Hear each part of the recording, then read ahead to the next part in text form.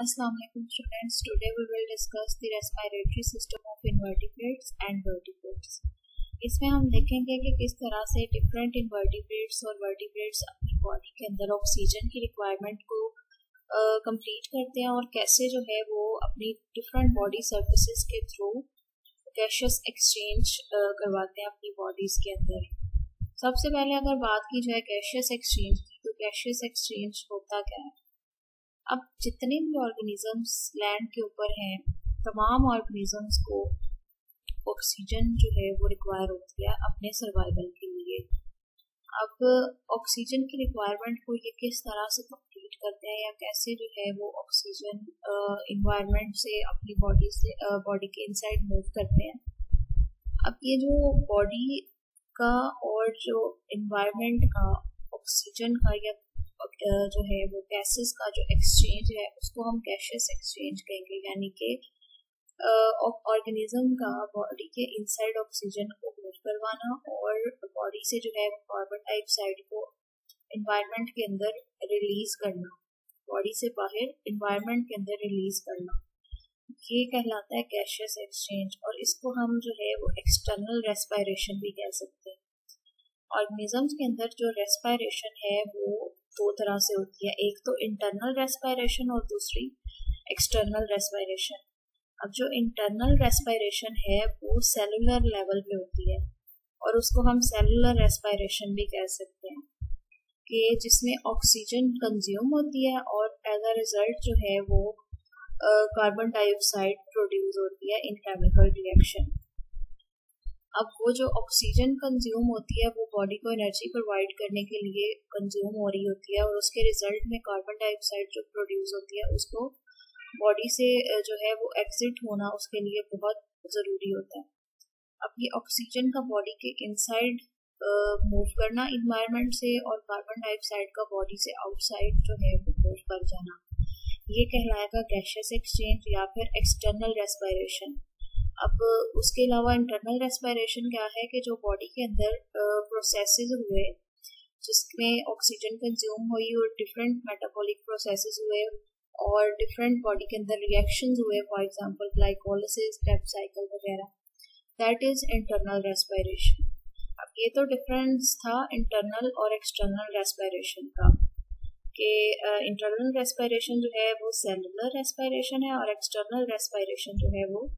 Gaseous exchange कहलाता है। अब दूसरा ये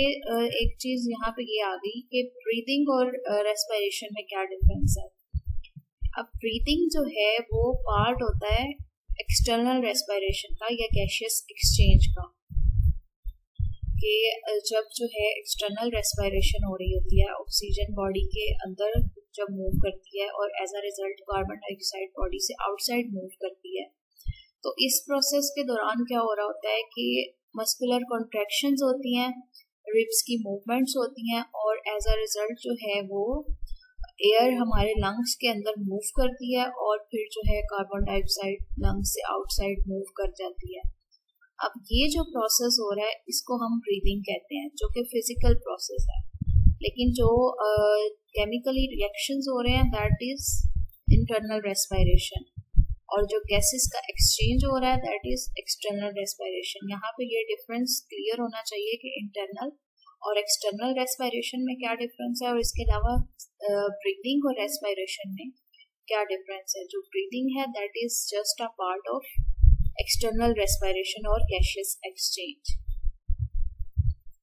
अब नेक्स्ट क्या होता है कि ऑर्गेनिजम्स जो मीडियम यूज करते हैं वो एयर भी हो सकता है और वाटर भी हो सकता है। ऑक्सीजन को ऑब्टेन करने के लिए ऑर्गेनिजम्स जो मीडियम यूज कर रहे होते हैं उसमें वाटर भी इंक्लूड होता है और एयर भी इंक्लूड होता है, यानी कि तमाम ऑर्गेनिजम्स जो हैं वो एयर के थ्रू भी ऑक्सीजन इनहेल कर सकते हैं और वाटर के थ्रू भी जो है अपनी बॉडी के इनसाइड ऑक्सीजन को मूव करवा सकते हैं। इसके हम फर्दर डिफरेंट जो है वो सर्फेसेस को जब डिस्कस करेंगे तो ये क्लियर होगा कि किस तरह वाटर से इनसाइड ऑक्सीजन बॉडी के जो है वो मूव करती है। अब गैशियस एक्सचेंज का जो मीडियम है वो एयर भी हो सकता है और वाटर भी हो सकता है। ऑक्सीजन जो है वो इनसाइड द बॉडी मूव करती है और उसके बाद जो है ये सर्कुलेटरी सिस्टम में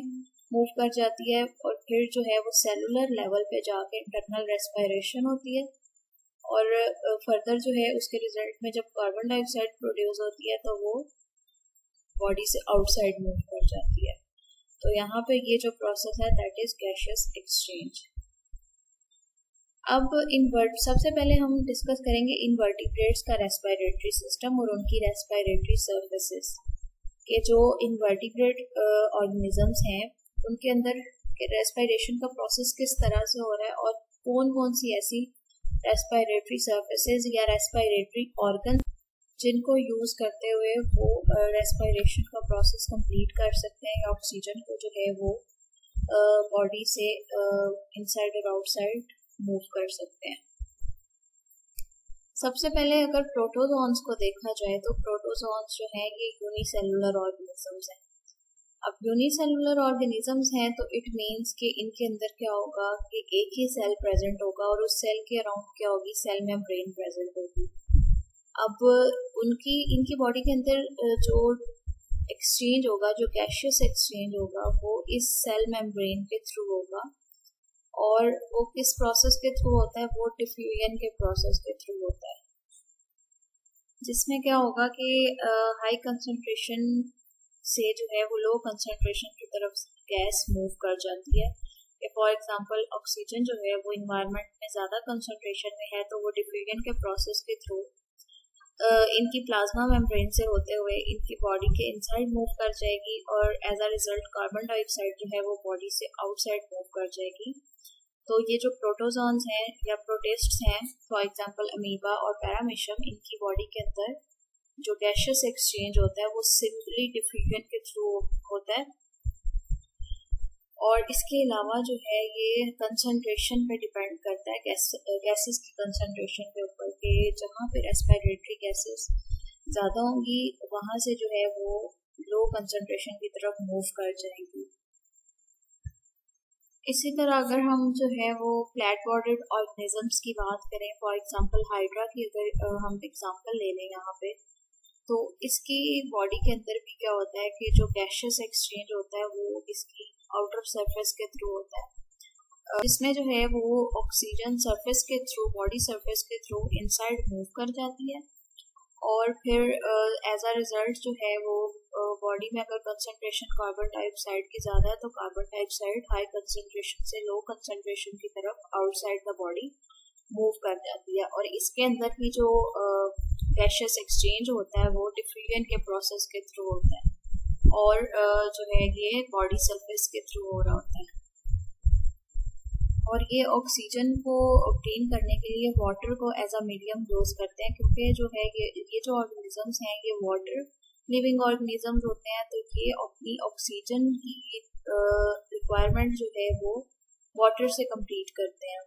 ये वाटर के थ्रू ये ऑक्सीजन बॉडी के इनसाइड मूव करवाते हैं, और as a result carbon dioxide को बॉडी से आउटसाइड मूव करवाते हैं। नेक्स्ट अगर अर्थवॉर्म को देखें तो अर्थवॉर्म के अंदर क्या होता है कि इसकी बॉडी के अंदर भी इंटेगुमेंट्री गैसियस एक्सचेंज होता है, कि इसकी जो आउटर इंटेगुमेंट है, आउटर सरफेस है बॉडी की, उसके थ्रू ये अपनी बॉडी के अंदर गैसियस एक्सचेंज करवा सकता है अर्थवॉर्म। इसके अर्थवॉर्म की बॉडी के अंदर क्या होता है कि स्किन के या एपिडर्मिस के या इंटेगुमेंट के बिल्कुल जो है वो नीचे एक कैपिलरीज या ब्लड वेजल्स का नेटवर्क होता है, और इस कैपिलरी के नेटवर्क के थ्रू ये ऑक्सीजन को बॉडी के इनसाइड और आउटसाइड डिफ्यूज करते हैं। ये जो आउटर एपिडर्मिस है या आउटर इसकी जो लेयर होती है, इंटेगुमेंट होती है, वहां से ऑक्सीजन इनसाइड मूव कर जाती है इस कैपिलरी नेटवर्क के अंदर, और फिर यहाँ से जो है ये कार्बन डाइऑक्साइड बॉडी से बाहर डिफ्यूज आउट कर जाती है। और इसके जो रेस्पिरेशन का प्रोसेस है, अर्थवॉर्म की जो रेस्पिरेशन का प्रोसेस है वो भी डिफ्यूजन के थ्रू ही होता है, जिसमें हाई कंसंट्रेशन से लो कंसंट्रेशन की तरफ गैसेस मूव करती हैं। नेक्स्ट अगर एक्वाटिक इन्वर्टिब्रेट्स की बात करें तो एक्वाटिक इन्वर्टिब्रेट्स के अंदर क्या होता है कि गिल्स प्रेजेंट होते हैं, जिसके थ्रू वो गैसियस एक्सचेंज करते हैं अपनी बॉडी के अंदर। इसमें अगर मोलस्क की एग्जांपल ली जाए तो इनकी बॉडी के अंदर क्या होता है कि ओपनिंग्स प्रेजेंट होती हैं जिनको साइफन्स कहते हैं, जहां से गैसेस इनसाइड और आउटसाइड मूव करती हैं। अब यहाँ पे क्या होता है कि वाटर के थ्रू ऑक्सीजन जो है वो इनसाइड द बॉडी मूव कर जाती है और उसके बाद जो प्रोसेस हो रहा होता है गैशियस एक्सचेंज का वो गिल्स के अंदर होता है। और फिर क्या होता है कि कार्बन डाइऑक्साइड जो है वो साइफन के थ्रू जो है वो आउटसाइड द बॉडी मूव कर जाती है। यानी कि बेसिकली यहाँ पे जो इन्वर्टिब्रेट्स के अंदर गैशियस एक्सचेंज हो रहा होता है वो गिल्स के थ्रू होता है। गिल्स मेन स्ट्रक्चर होते हैं इनकी बॉडी के अंदर जो कि गैशियस एक्सचेंज करवाने में हेल्प करते हैं। नेक्स्ट अगर मैरीन वॉर्म्स की बात करें तो इनकी बॉडी के अंदर क्या होता है कि एक्सटेंशंस होती हैं या जो है थिन प्रोजेक्शंस होती हैं जिनको पैरापोडिया कहते हैं। अब ये इन पैरापोडिया के अंदर क्या होता है कि इनके इनसाइड जो है वो ब्लड वेजल्स होती हैं कि ये जो है इनके अंदर लार्ज अमाउंट में ब्लड वेजल्स प्रेजेंट होती हैं इन पैरापोडिया के अंदर। और इनका जो गैशियस एक्सचेंज है वो इन्हीं पैरापोडिया के थ्रू और ब्लड वेजल्स के थ्रू होता है कि जो है वो गैसेस इनसाइड मूव करती हैं पैरापोडिया के थ्रू और वहाँ पे जो है ये ब्लड वेजल्स के थ्रू जो है वो देन कार्बन डाइऑक्साइड बॉडी से आउटसाइड मूव कर जाती है। और ये जो इनकी ब्लड वेजल्स होती हैं और ये जो बॉडी की एक्सटेंशंस होती हैं ये एक्ट करती हैं एज अ गिल्स। यानी कि गिल्स तो प्रेजेंट नहीं होते इनकी बॉडी के अंदर, लेकिन ये प्रोजेक्शंस या एक्सटेंशंस प्रेजेंट होती हैं जो कि वही फंक्शन परफॉर्म करती हैं जो कि गिल्स का फंक्शन होता है। इसी तरह अगर हम इंसेक्ट्स की, सेंटीपीड्स की या स्पाइडर्स की बात करें तो इनकी बॉडी के अंदर क्या होता है कि ट्रेकियल सिस्टम प्रेजेंट होता है।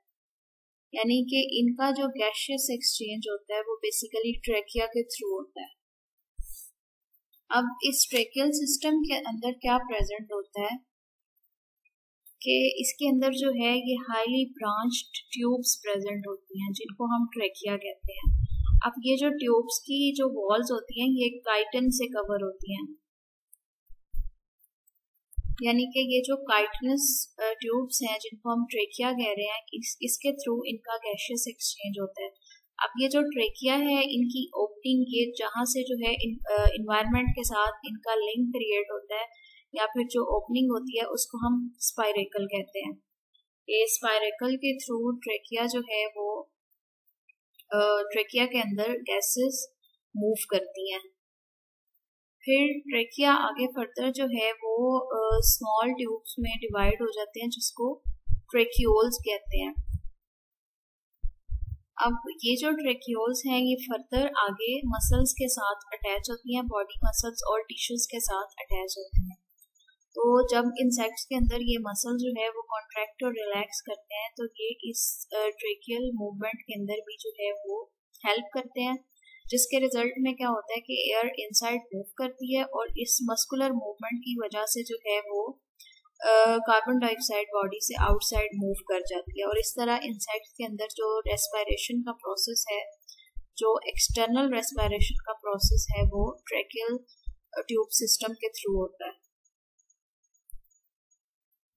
इसको हम इंसेक्ट्स का वेंटिलेशन मैकेनिज्म भी कह सकते हैं कि जब मसल जो है वो कॉन्ट्रैक्ट और रिलैक्स करेंगे तो इसमें एयर जो है वो वेंटिलेट होती है ट्रेकिया के इनसाइड और आउटसाइड। तो इस तरह से इंसेक्ट्स के अंदर जो है वो वेंटिलेशन मैकेनिज्म जो है वो परफॉर्म होता है ट्रेकिया के थ्रू। नेक्स्ट अगर हम जो है वो बात करें जो है बुक लंग्स की, तो इसमें क्या होता है कि अरेक्निड्स जो होते हैं यानी कि स्पाइडर्स जो है इनके अंदर क्या होता है कि बुक लंग्स भी प्रेजेंट होते हैं और कुछ के अंदर ट्रेकिया भी प्रेजेंट होता है। यानी कुछ के अंदर ट्रेकियल सिस्टम प्रेजेंट होता है और कुछ के अंदर बुक लंग्स प्रेजेंट होते हैं रेस्पिरेशन के लिए या गैशियस एक्सचेंज के लिए। अब अगर हम ये बुक लंग के स्ट्रक्चर की बात करें तो इसमें क्या होता है कि एयर बॉडी के अंदर एंटर जहाँ से करती है उस ओपनिंग को हम कहेंगे स्पाइरेकल। यानी कि स्पाइरेकल स्लिट लाइक ओपनिंग होती है जिसके थ्रू एयर जो है वो इनसाइड द बॉडी मूव कर जाती है और फर्दर जो है ये मूव कहाँ पे करती है, लीफ लाइक स्ट्रक्चर्स होते हैं जिनको हम लेमेला कहते हैं। बुक लंग के अंदर लीफ लाइक स्ट्रक्चर्स प्रेजेंट होते हैं जिनको लेमेला कहते हैं। स्पाइरेकल से एयर मूव करती है लेमेला की तरफ। और फिर जो है ये लेमेला के अंदर क्या होता है कि एयर सर्कुलेट करती है और डिफ्यूजन के थ्रू जो है इसके अंदर गैशियस एक्सचेंज होता है, यानी कि हाई कंसंट्रेशन से गैसेस लो कंसंट्रेशन की तरफ मूव करती है। कुछ गैशियस एक्सचेंज जो है वो यहाँ पर मस्कुलर कॉन्ट्रैक्शन और रिलैक्सेशन की वजह से भी होता है, लेकिन मेजर जो सोर्स होती है इनके अंदर गैशियस एक्सचेंज की वो डिफ्यूजन का प्रोसेस ही होता है जिसके थ्रू स्पाइडर्स या एराक्निड्स के अंदर गैशियस एक्सचेंज हो रहा हो। अब नेक्स्ट अगर हम टेरेस्ट्रियल इन्वर्टिब्रेट्स की बात करें और उसमें एग्जांपल लें स्नेल्स की, तो स्नेल्स की बॉडी के अंदर क्या होता है कि पल्मोनेट लंग्स प्रेजेंट होते हैं और गैशियस एक्सचेंज। अब ये पल्मोनेट लंग क्या है, इसका अगर स्ट्रक्चर देखा जाए तो पल्मोनेट लंग के अंदर एक ओपनिंग होती है जहाँ से एयर जो है वो फ्लो करती है इनसाइड और आउटसाइड द बॉडी। अब ये जो ओपनिंग है इसको हम कहते हैं न्यूमोस्टोम। न्यूमोस्टोम से क्या होता है कि air inside the body move करती है, उसके बाद मेंटल कैविटी के थ्रू जो है ये गैशियस एक्सचेंज होता है और फिर air outside the body move कर जाती है। अब अगर हम प्रिमिटिव स्नेल्स की बात करें तो उनमें क्या होता था कि जब उनकी जो सरफेस है बॉडी सरफेस वो वाटर के इनसाइड होती थी तो ये न्यूमोस्टोम जो है ये क्लोज हो जाती थी, और जब जो है वो स्नेल को ब्रीदिंग की ज़रूरत होती थी तो वो आउटसाइड उसकी सरफेस जो है वो ब्रीदिंग के लिए आउटसाइड मूव करती थी और उसके बाद जो है ये न्यूमोस्टोम ओपन हो जाती थी और वहाँ से जो है फिर ये एयर फ्लो होती थी इनसाइड और outside the body of the snail. जबकि अगर हम हायर जो है वो पल्मोनेट्स की बात करें तो उनकी बॉडी के अंदर क्या होता है कि गैशियस एक्सचेंज मोस्टली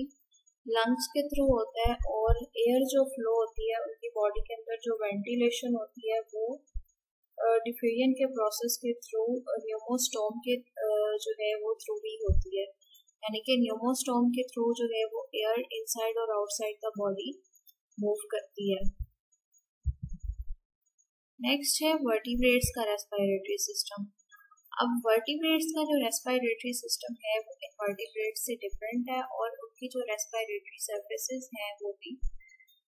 जो है वो डिफरेंट होती हैं as compare to that of invertebrates. Vertebrates के अंदर बेसिक जो यूज़ हो रहा होता है स्ट्रक्चर या जो ऑर्गन यूज़ होता है इसके गैशियस एक्सचेंज के लिए वो होते हैं लंग्स या फिर गिल्स,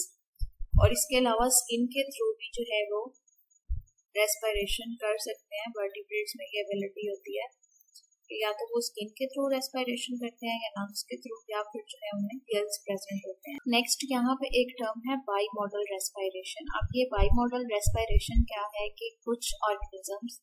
ऐसे हैं कि उनके अंदर ये एबिलिटी होती है कि वो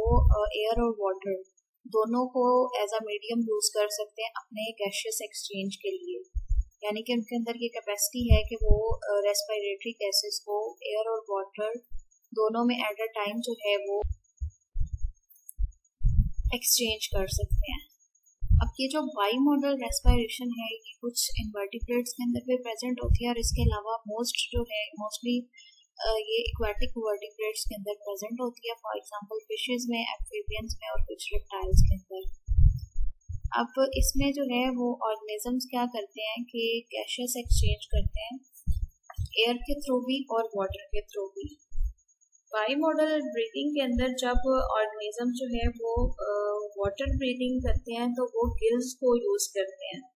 यानी कि जब वो वाटर के थ्रू गैशियस एक्सचेंज कर रहे होते हैं तो उस टाइम पे जो ऑर्गन वो यूज करते हैं वो गिल्स होते हैं,